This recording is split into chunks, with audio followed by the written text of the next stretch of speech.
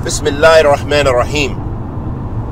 Alhamdulillahi Rabbil Alameen wa sallallahu wa sallam ala nabiyyina Muhammad wa ala alihi wa sahbihi wa sallam.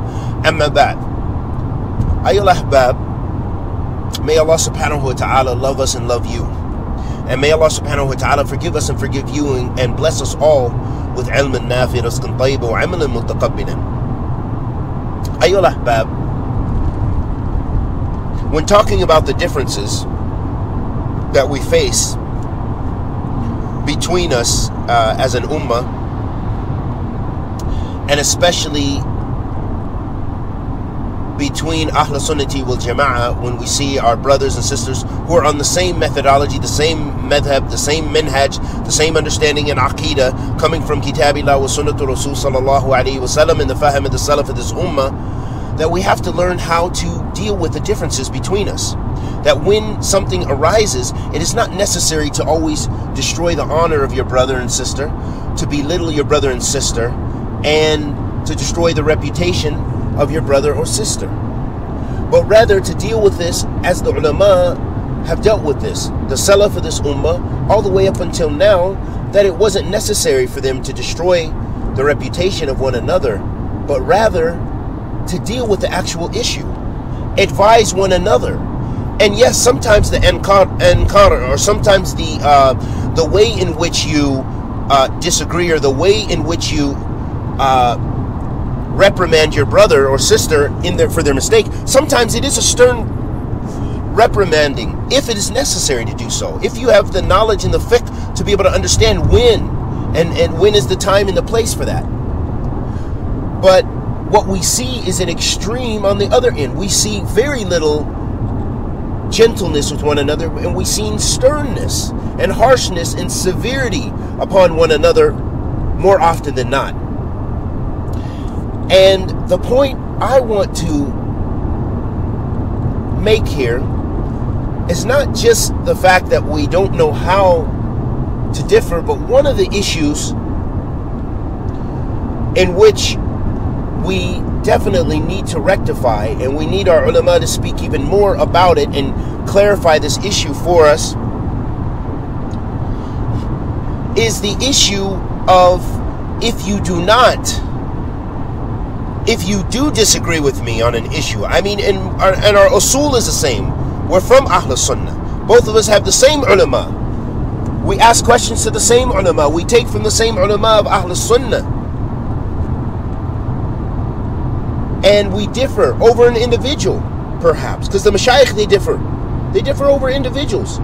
They differ over certain mashayikh. Some mashayikh say so-and-so, we see what he's been doing, his many mistakes, and we believe he's an innovator. He's no longer for Ahl Sunnah. Or they speak very severe about him. Other mashayikh say, no, we see that individual to be from Ahl Sunnah, but he made some mistakes, and we hope that he corrects them. So then there you have a difference.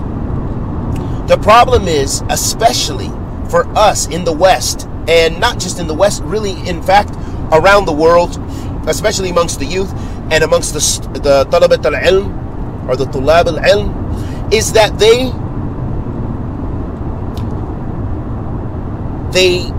take sides.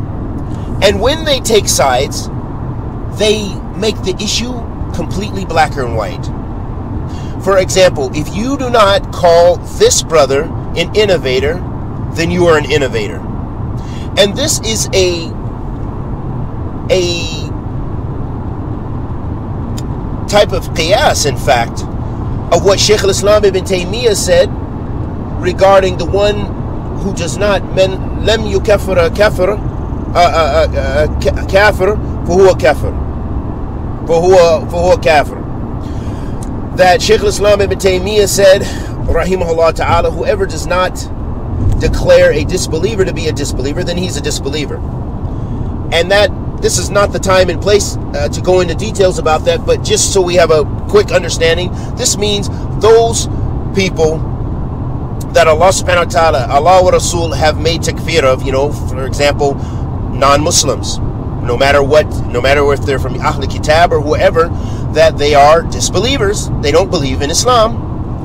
And those people where it's clear about, where there is no room for It's not an issue of necessarily ijtihad in declaring that person a disbeliever, but it's clear and it's wadah on the disbelief that they fell into, and so forth, with the other principles of takfir. So this principle applies to those, not to just anyone, that if one of the mashayikh makes takfir on this individual and then the other mashayikh don't, or another sheikh doesn't, that he's a disbeliever. No one says that. No one from Ahl Sunnah says that. And I've looked into the issue and studied the issue, walillahi alhamd, and this is the case. So the problem is, though, from this qiyas, this analogy that some of the brothers make, they say, if you do not make tabdi', you do not say this da'i or this person or this sheikh is an innovator, then you're an innovator.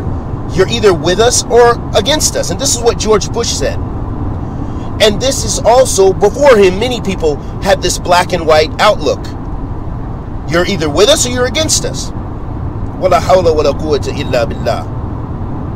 And this is not the case, ayyul ahbab, because I have not seen, and I challenge and would love to sit with any of the brothers who hold on to this principle, this qaida, for them to explain to me an example, and I'm sure we can come up with ample examples from our own scholars of Ahl Sunnah where they differed on individuals up until this day, ila yawmina hadha.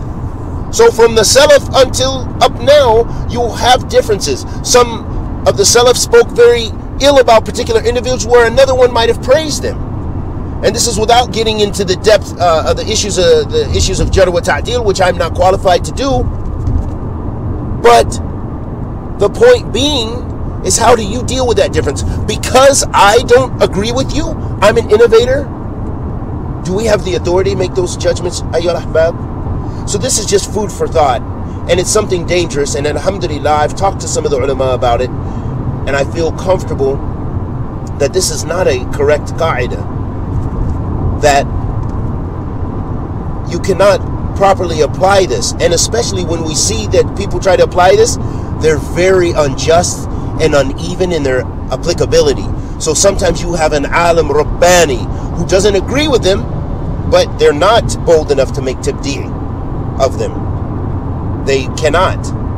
So ayyuhal ahbab, may Allah forgive us in them, and may Allah guide us in them, and may Allah bless us all with ilm nafi', rizqan tayyib wa amalan mutaqabbal, and bless Ahl Sunnah to be back strong as one hand, and to know how to deal with the differences between us. Sallallahu wa sallam ala nabiyyina Muhammad wa ala alihi wa sahbihi wa sallam.